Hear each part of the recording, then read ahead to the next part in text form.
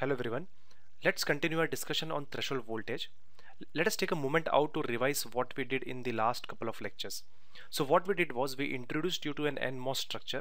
It had got heavily doped N plus source, heavily doped N plus drain, and it had got 4 terminals: source, drain, gate, and the body terminal, and it was built on a P-type substrate. Also we had got some isolation region just to isolate this particular MOSFET from its adjacent MOSFET, and the gate was referred to as polysilicon or metal gate, and this was the gate oxide. This led to a formation of a parallel plate capacitor. Next, what we did was we were trying to learn the threshold voltage, and we said that threshold voltage is nothing but the voltage at which your device turns on. Let's try to prove that in this video. And initially what we did, we tied the source, drain, and the body terminal to ground and applied a positive potential to the gate terminal to see what happens. And what happened was, in this particular plate of the capacitor turns positively charged, and it tends to behave like a magnet. It tries to repel all the holes from the p-type substrate, which is its majority carriers. And when you see its majority, when you see the p-type substrate, when you see this area getting depleted of its majority carriers, this particular junction behaves like a classic p-n junction diode. So we saw all this in the last videos. So we'll start continuing from that particular point where we have applied a positive gate voltage over here and see what happens. So in this one, what we'll be doing is we'll be increasing the positive gate voltage. We'll be increasing the gate voltage over here. So this is what we call it as a depletion region, which is behaving very similar to a p-n junction diode. So p-n junction diode also, when you keep it at reverse bias, you see the p-type area gets depleted of its majority carriers, which is holes, and the n-type area gets depleted of its majority carriers, which is electrons. So similar thing is happening over here. This area of the p-type whose majority carriers is holes, this area is getting depleted of its majority carriers. So that's what is happening over here. So now what we'll do is we'll increase the gate voltage. So once we increase the gate voltage, let's shift this layer underneath the gate so that we have some room for to show the behavior. Okay, so in this case what will happen now, when you apply the gate voltage, the most obvious thing that will happen is it will try to repel more and more holes from this area and basically make this area depleted of its majority carriers. That's what will happen. That's the most obvious thing that will happen over here now. So let's see what happens. So if you try to observe this area, see how this particular area gets depleted of its majority carriers, and as and when the holes are getting repelled from this area, it leaves behind negatively charged ions. So let's see how it happens. So you increase the voltage, you see an increase in the depletion area. You again increase the voltage, you see an increase in the depletion region width. You increase the voltage more and more holes are getting repelled, and you see one more layer of the negative charged ions over here. Finally, there is small area on the p-type substrate which converts itself to an n-type material. The voltage at which this particular thing happens, it's referred to as threshold voltage.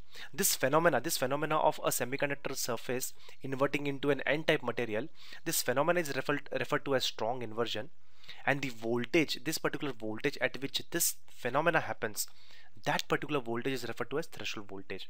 So we started our discussion saying that the threshold voltage is the voltage at which your device turns on. So this is the moment at which your device turns on. You have a channel available now.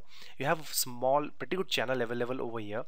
Now just you apply potentials at the drain and the source terminals, and then this drain will attract electrons from this area, and eventually you see a flow of current. Let's not get into that at this point of time because we have separate slides on them, how the current actually flows. But the point at which it provides a platform, it gets a channel over here, that particular moment is referred to as threshold voltage. Now if you see, the channel over here is completely n-type, hence the name is called as n-channel MOSFET transistors. So it's called as n-channel. So you have an n-channel, and MOS is metal oxide semiconductor transistor. So that's where the name comes from. So conversely, if you look into a PMOS thing, let's try to deviate from this one and let's look into what might happen in PMOS. So in PMOS you have an n-type substrate over here.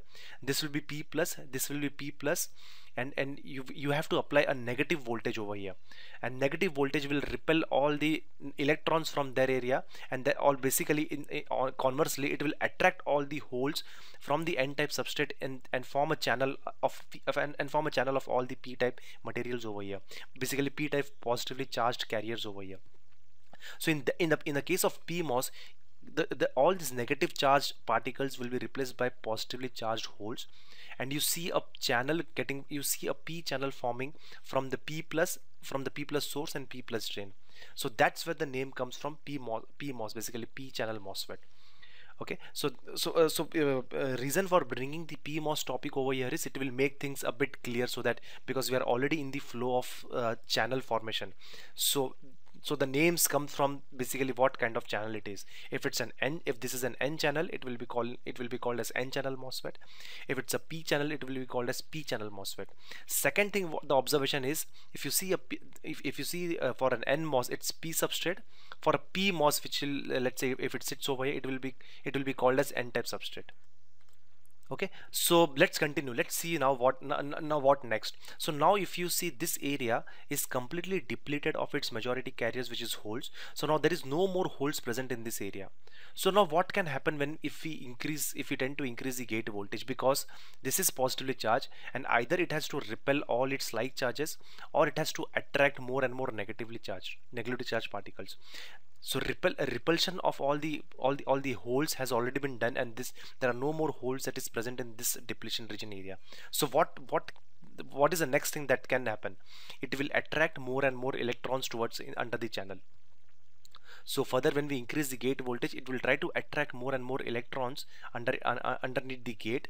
But the question again comes that where will these electrons come from? So now so to answer that, if you see this heavily doped N plus areas over here, so this will now become the source of your supply. So what is the gate voltage will do is, when this particular plate becomes positively charged, it will try to attract more and more negatively charged particles from this N plus area, and see how it does that. So if you increase the gate voltage, this layer of negatively charged particles will go and sit underneath the gate. It's like this. So if you see, there will be no change in the depletion layer width, because it's already depleted of its majority carriers, and now what you have is only the N plus electrons that will get and sit underneath this particular gate.